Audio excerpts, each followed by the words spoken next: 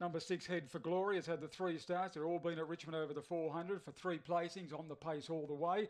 So she's certainly going to be there. And One Hurricane Still has probably run his 3 best races in the last 12 months, all here at Goulburn over the past 5 weeks. He's got the one, and he's probably not without a chance as runners go in for the first. They're just about ready. Thank you very much, Russell. Good afternoon to you and everyone through Sky Sports Radio. They're set here for the first at Goulburn. Favourite in 2. Ready?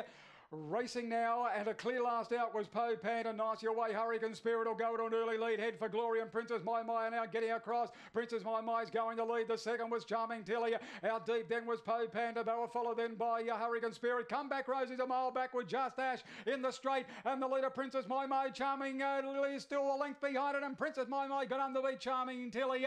Third home is very close. Poe Panda or Head for Glory, the fence nothing in it. They were followed then by Hurricane Steel. Further back was Comeback Rosie, who was never in the race, and Poe Panda, one of the last in. The time recorded of around 20 and 30.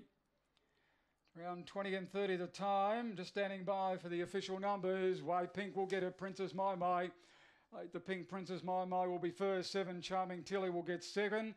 And it looks like number 6 will get third, which is Head for Glory, just in front of Poe Panda, which I think I may have called twice over the line, but of course was in 4th placing, was in that photo for third.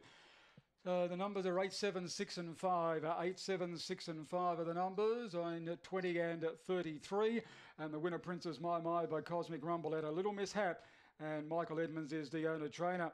Has come off just the one start at Nowra when was in a little bit of early bother off an inside draw and finished down the track. And she handled the big track and the outside beautifully here today. 7 second, Charming Tilly, Stephen Milligan, and number 6 third, Head for Glory, Cheryl Reagan, with number 5 Poe Panda 4th. 8, 7, 6 and 5. Margins are a half length by 4.